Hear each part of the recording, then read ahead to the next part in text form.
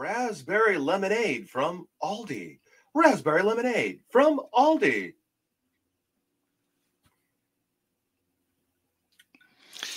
Well, we've covered a lot of bases this evening. I did want to ask you about your martial training, because I know you trained out in California with Judo Gene and Gokor, whose last name I can never say, but I'm familiar with his. I remember back in the days of Black Belt magazine and Kung Fu magazine and all that stuff, he would always pop up as competing in these tournaments and just blowing guys out. Somewhere around here, I've got a copy of Black Gene Belt magazine with Gokor on it, tossing Manny Gambirian around. And a lot of people might only know Manny from he almost won the Ultimate Fighter, and he lost because he popped his shoulder out fighting Nate Diaz. And then he was a big training partner with Ronda Rousey and part of Ronda's camp. Because Ronda was part of, she started, with Gokor. And are you waiting for me to tell more stories? Yeah, I knew she'd worked with Judo Gene for a while. Now, there's a guy who's just walking, talking history right there, from the days of working with Bruce Lee on the Green Hornet, all the way up to doing stunts on Married with Children. I mean, he saw it all. Gene really did. I was actually working on a tell-all book for Gene, and it was going to be called Gene LeBell Stories. And the thing about Gene was he wasn't very braggadocious. Gene did not like to sing his own praises, right? And he was a rough, tough motherfucker. And that guy, oh my God, you don't even know. You don't even freaking know. He was a pro wrestler. His mother, he grew up with wrestlers, professional wrestlers at the Olympic Auditorium in Los Angeles. His mom ran the Olympic Auditorium. And so Gene's father really wasn't around. And so he grew up with all that kind of culture of wrestling. And Gokor, he's from Armenia.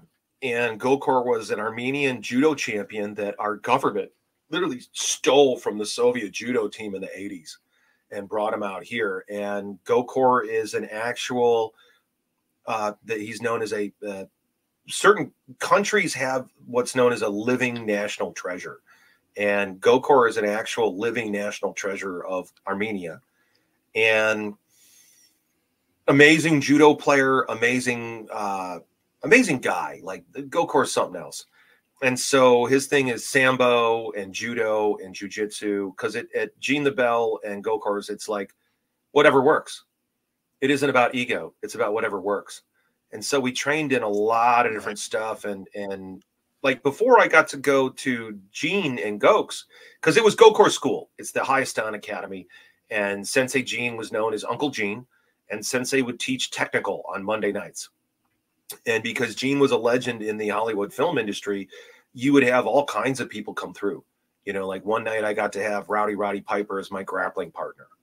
Another night I'm there with Tricky from Massive Attack, which I'm a huge fan of that band, and I'm a fan of Tricky's solo work.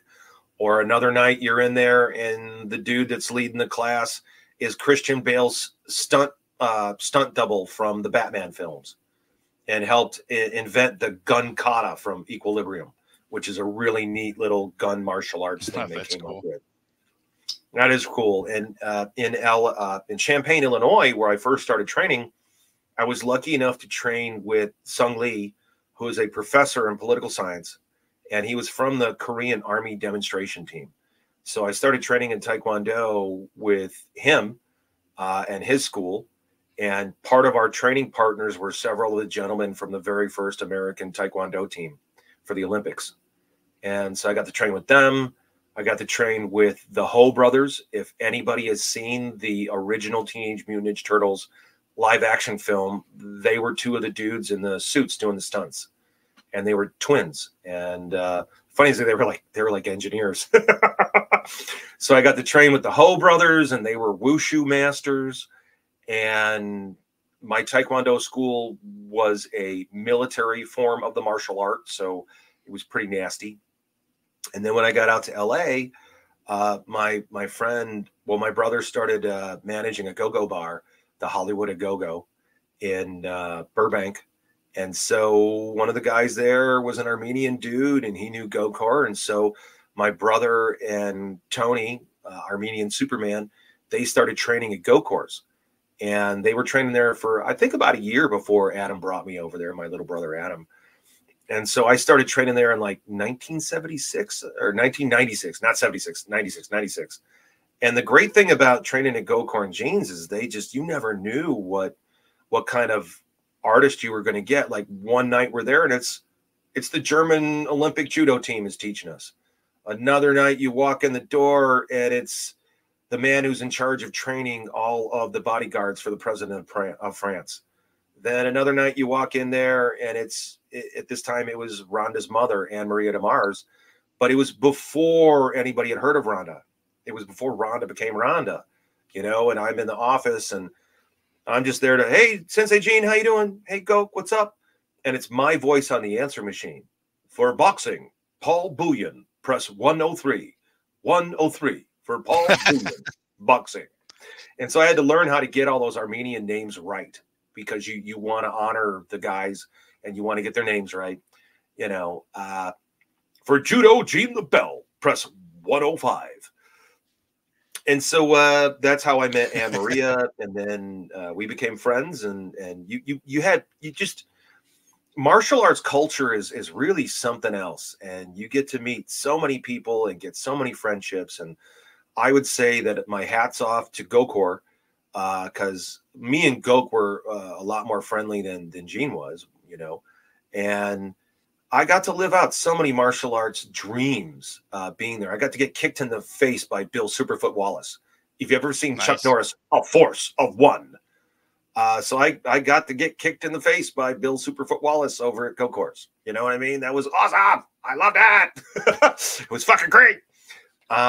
Stuff like that was fantastic. Or being at the Gene LeBell roast, and I'm standing there with my late wife Wakako, and I'm standing there with Henry from Car Wash, but a lot of people know him from his stunt work in the various Die Hard movies and such, or The Last Action Hero. And then I'm also drinking with the villainous actor from the Burt Reynolds, Warren Beatty film Deliverance. Now, why don't you just drop them pants? You got a mighty pretty mouth, boy. You got a mouth like a 13-year-old girl. And so I'm drinking with him, and I'm drinking with the villain from Enter the Dragon, the guy who rapes Bruce Lee's sister in Enter the Dragon. And I'm just there, just having drinks with everybody, hanging with all the other bad guys. That was pretty fantastic.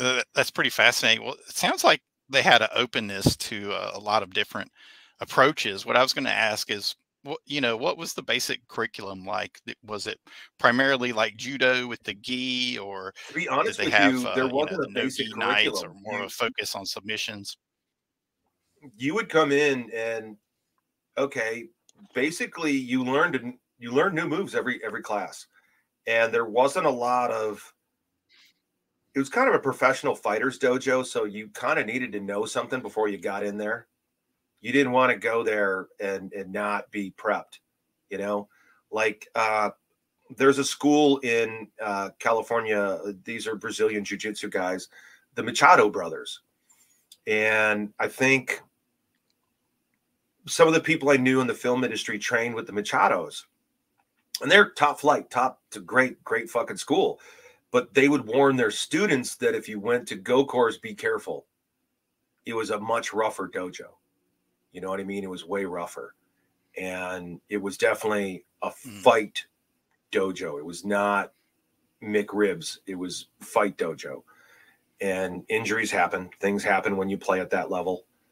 So your curriculum, well, the real curriculum was you had to warm up. I mean, you'd show up to class, and you'd want to get there a good 10, 15 minutes early so you could get into it was up to you whether you wore a full judo gi or maybe you just wanted to wear, I don't know, fight pants and no shirt, or maybe you want to wear a t-shirt and sweatpants. Like a lot of guys would train, they would wear socks to keep themselves from getting mat burn. And I didn't like that. So I didn't wear the socks and stuff. but you would be warming up. That was to me, the curriculum was you had to warm up, and you would start every class with practicing falls. And it's a gym, and we'd be running laps around the gym. We'd be doing exercises and warming up and stretching out. Now you got to do forward rolls all the way across. Jump up, come run around, do it again. Jump up, come run around, do it again. Okay, now we're going to do this arm slaps, this arm slaps. Then it's the right arm slaps. Okay, now we're going to go backwards. Now we're going to go backwards. Now you're going to go jump over 3 guys and do your forward roll that way. And so to me, that curriculum was the thing that was standard, because once you were warmed up, all right, guys, line up. They would introduce whatever luminary was there or whoever was new to the class. And then, you know, they'd start teaching you moves. And they'd have one of the guys, you know, South Korean test pilot, get out here. And they would come out, and you'd have a guy where they demonstrate the move on you or on the guy in front of the class. And then they'd say, all right, who wants to feel this? Because part of the instruction that I thought was actually really important is, how can you do the move right if you haven't felt it? How are you going to get the choke right or the heel hook right, sure, or that arm bar unless you felt it? And how are you going to keep from injuring your partner if you don't know how far is too far? So that was always great. So you would volunteer, oh, I want to feel this, Sensei Gene. And you go out there and you do it. And then, okay, guys, break up with partners. And then you would go with your partner and you would drill the move. And there were guys that they didn't really want to do the drills. They just wanted to fight.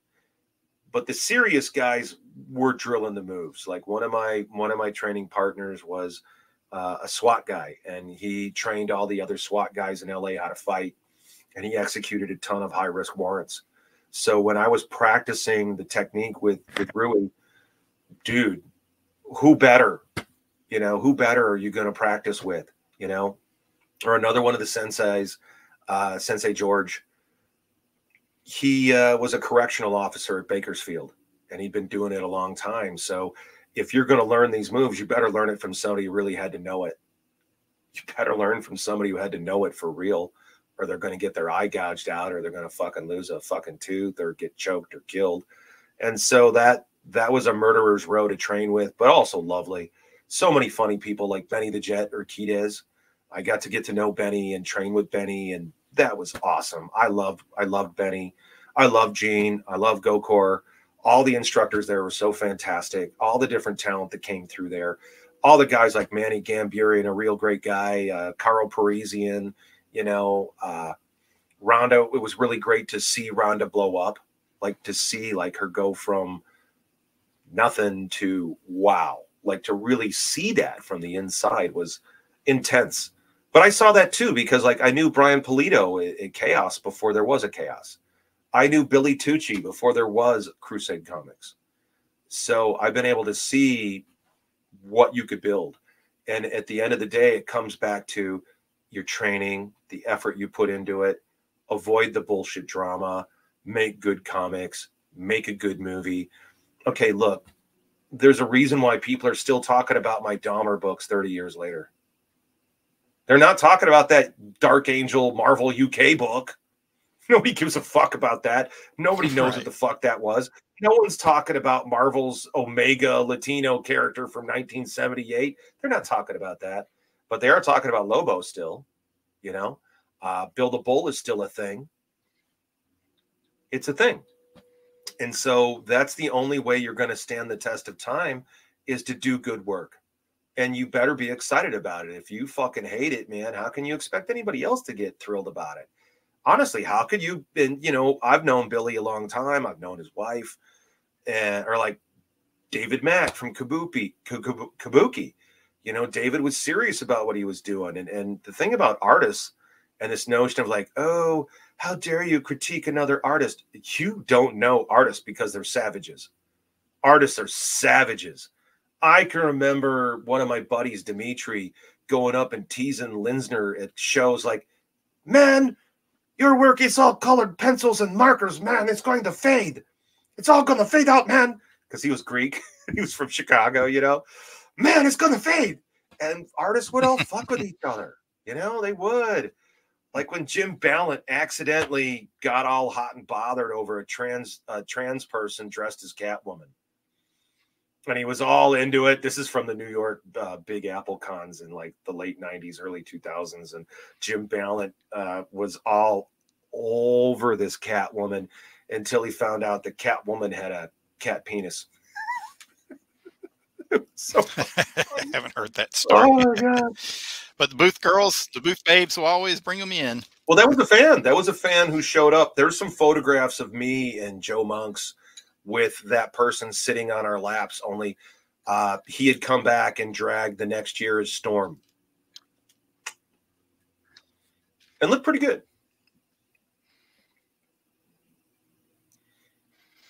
Uh-oh, what's going over there? You're good too. You're fading out on me. Your picture's breaking up. You okay? Yes. Is it fun hearing these stories? Because I don't think anybody else is telling these comic book stories. Of course, it's all good to hear that. Well, if I'm having trouble with the recording, then we'll go ahead and wrap this segment up. You can bring it home, tell everybody where to go to check out Boneyard Press. Make sure they get that pre-order in for the Jeffrey Dahmer unauthorized biography. Yeah, you know, we did a test with Amazon, like as printing, and they had a hard time with something to do with like they were trying to register some of the artwork as text, you know, so we weren't really happy with the print work we were getting from Amazon on the graphics. So we got a variant that Psychotoxin Press was releasing, and I've got my books, and we're going to, oh, there we go. Now all of a sudden you look a lot better. I'm going through Comics Wellspring. My buddy Max over at Atrocity, he's been doing all his printing through them, and I've been taking a look at their, and I like the Atrocity books. They're really good. I think he's doing classic bad girl books, as I call them, upskirt shots. Upskirt shots. You know, he's doing that classic sexy stuff. And man, you know, I'm also happy too for Linsner. It's really good to see Joe Linsner out there, like really producing great work. You know, because he got a knock for a long time about not making deadlines. And man, I'm completely blown away at his output, the quality of his output, the positivity of what he's doing. For me, if you want to find out what I'm about, AmericanHorrors.net is the best place because the Boneyard books are up there. I highly recommend the Boneyard Mystery Box. I also recommend getting your order in for the Big Book of Dahmer. I got something special for people on their orders. And we're right now going through the proofing process. So books are going to ship. We printed an American Horror Story last summer, which is my true crime memoir. And it's about my girlfriend's murder. It's about being on these talk show ambushes. And it's about some of my madness from those days. And so if you want to read an insane James O'Barr kind of true crime book from the bowels of outlaw comics, definitely get an American Horror Story. And then I would also recommend getting Poems for the Dead. Poems for the Dead is my first collection of poetry. We've gone through two different printings of it. One printing was through Boneyard, the other was through Chaos. And now it's for the first time ever in hardcover. And so it's a new hardcover edition, signed and numbered, only 150 copies. I'm signing every book. That's another great one. I actually highly recommend the triple pack. I think they all work together. They're all around the same timeline of what I'm dealing with. And I think that an American Horror Story and Poems for the Dead give a good flip side to the Dahmer book. Because all this stuff was happening behind the scenes when the Dahmer book hit. And I'm doing the talk shows and stuff. So if you want to see what it's like, I really think that's the good 3-pack. And we've got the classic, you know, Jeffrey Dahmer bio cover. We've got the variant covers if you want to get the Jeffrey Dahmer versus Jesus Christ wraparound cover as seen, but slightly altered on Netflix's special Dahmer. You could get that too. And I'd say definitely get these orders in there because I mentioned earlier in the show that I just discovered a crack in my frickin' windshield and I need to sell a bunch of books because I got to get the crack in the windshield fucking fixed. It's always goddamn something. For the love of God, help me fucking fix my windshield. Please help me. This is how we make our money selling comics, guys. or advertise on American Horrors. That's another good one that I would really recommend to people in this age of social media censoring, of shadow banning. If you want to reach a direct audience, we found that American Horrors, we've had the thing that's really surprised me is the people that have been advertising with us. They're writers and publishers, and they've been doing their own crowdfunding campaigns, and we've been getting great feedback. One author of a book called The Black Scorpion, he's like, Hart, the day my ad went on your network, I started getting sales, and it lasted for about the first 2 weeks because he bought up like a month. And I think it kind of works better to hit and run. Like, get your promo in there for about 2 weeks straight, blast it, take a break, come back and blast another 2 weeks. That's the kind of stuff I've seen work best. So right when people are getting kind of tired of your ad or your promo, and they're going to see it. It's not like a doom scroll. It's not like your girlfriend going through her Facebook news feed and just, wee, what are we doing, a jackpot? Are we aces? Are we jokers? What's going on here? Don't pull the handle again. I didn't even see it stop spinning. Jesus. Wee.